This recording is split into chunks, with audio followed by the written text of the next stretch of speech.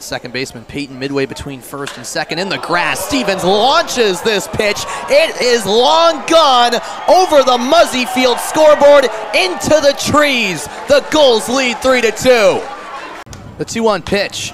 Laced up the middle. It's through for a base hit. Brenner scoops it up. Getting the wave is Burley, and he cruises in. He's fired up, and Newport is back level 4-4 in the fifth. Stevens on the ground to the shortstop Landwehr. He throws to third, and it's a chase down. Stevens running back towards third. The tag applied. Meanwhile, the run did score from third. Tyler Hare came home, and Newport is back in the lead. Oh no. Taking off is the runner, Peterson, sliding late, and he's out. The tag applied by Randy Seymour. A dime of a throw from Jake Burley, who pumps his fist. Jake Burley catches Peterson out.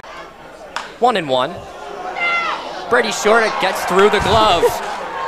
Here comes a run in to score.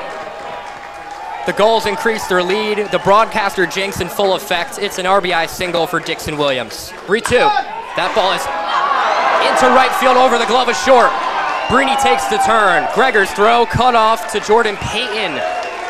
Runners on the corners.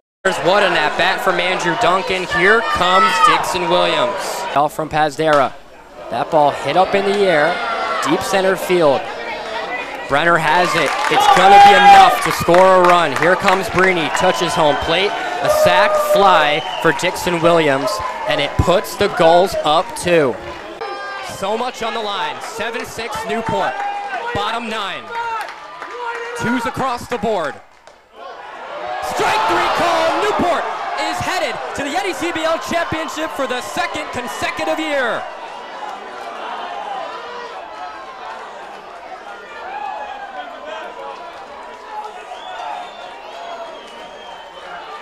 Your final score, Newport Gulls 7, your Bristol Blues 6.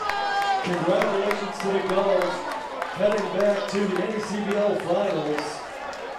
The Gulls have done it.